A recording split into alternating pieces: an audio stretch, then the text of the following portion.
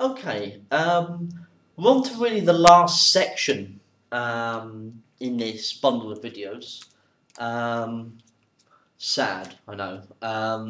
So we've got on to one of the tricks of the trade called locating roots. So if you're not quite sure about what a root is a mathematical term for a solution to an equation.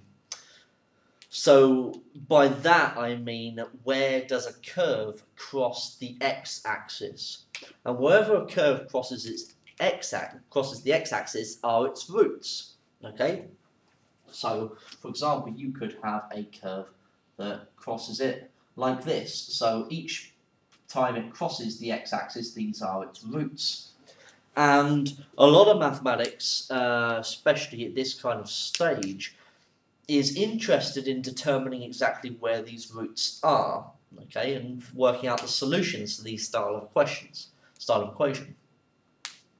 So, in some cases, this can be done algebraically.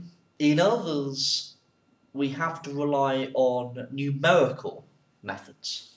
And numerical methods really mean that algebra has broken down, and we can use numerical methods to give us a good approximation of where that root actually is. We may not be able to actually find a nice looking answer for it. It might not be a nice looking third or a fraction or whatever, but it might be something that we can get to a certain number of decimal places in accuracy, or as close in accuracy as we could possibly ever want, but maybe not the exact actual answer.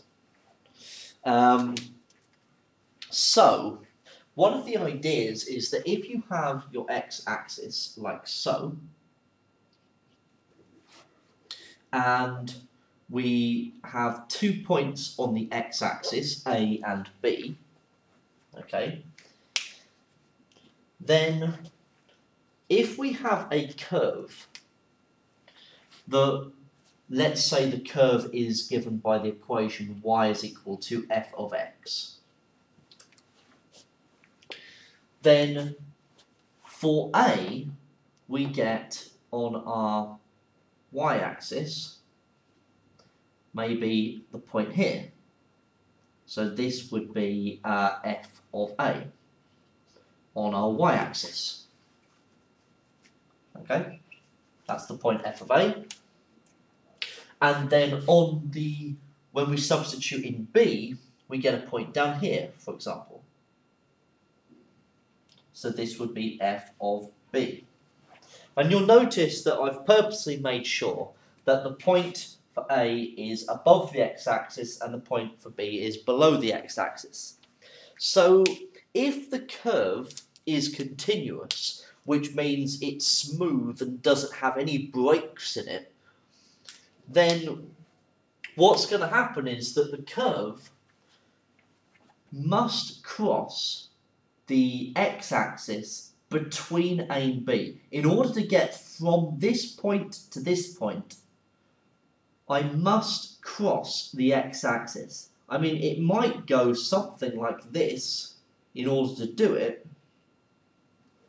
okay, but it must be a continuous line, so I'm not lifting my pen from the curve at any point, okay, from the board at any point, and I'm making this continuous curve that must eventually meet this other point down here. So the key idea is that it must cross the x-axis in between A and B if it is continuous, and this is the root, this point here, okay? So what we can say is that if there is a change in sign, so between f of A and f of b, then there must be a root between a and b. Then y equals f of x must have a root between a and b.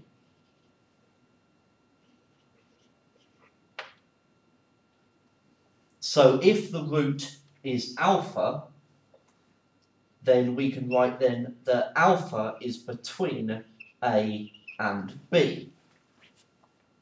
So of course you could have the curve, if this is the x-axis and there's a and there's b, it could be that it's starting off down here and getting up there, and so it might do something like that.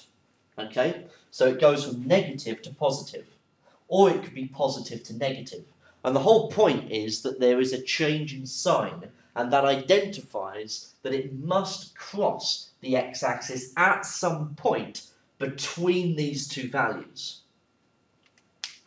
So, how does this look in practice? Well, that's a good question. So let's say, I've got to take an example here to make sure I've got going right.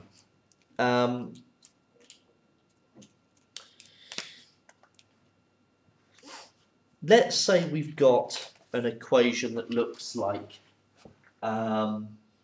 x cubed over 5 minus x squared plus x equals 0. Okay, and we want to show that it has a root between x equals 3 and x equals 4. Okay, so let's make ourselves clear here. We've chosen here, it's a cubic equation. I know we could potentially solve this equation algebraically, but that doesn't matter at this point for this example. We're looking at where does the cubic intersect the x-axis. Where is it 0? Where are its roots? And we want to show that it has a root between x is 3 and x is 4. So in this case, our function is this x cubed over 5 minus x squared plus x. And if I calculate f of 3, then that's 3 cubed over 5, take away 3 squared plus 3, which is plus 3, so that's minus 0.6. Okay, which you need to really identify that that is less than 0. So write less than 0. And f of 4, so substituting in 4, 4 cubed over 5, take away 4 squared plus 4. Okay, so that is minus 8.8. Oh, sorry, I must have gone wrong somewhere. Divided by 5. Apologies, that's 4/5, so that's 0.8. Okay, and that's greater than 0. So in any of these types of questions, you must plug in the values, and we can see that if this is where y is equal to 0, where f is 0, the x-axis, then for our initial point for 3, we had minus 0.6, which is down here. And then for 4, we had 0.8, which is up here. So the curve must cross the x-axis between 3 and 4. So as there is a change in sign, there must be a root between x equals 3 and x equals 4. Okay, so here is an example of the question in action. The key elements are making sure you substitute in and identify that one is less than 0, one is greater than 0, one is negative and one is positive, and then make sure that you have a concluding statement to make sure you're telling the examiner you understand what that is showing you. Okay? So the next video we're going to look at another example of this, and where we're looking at the intersection of curves and how we can use that to find the solutions, okay, or home in on the solutions of the intersections.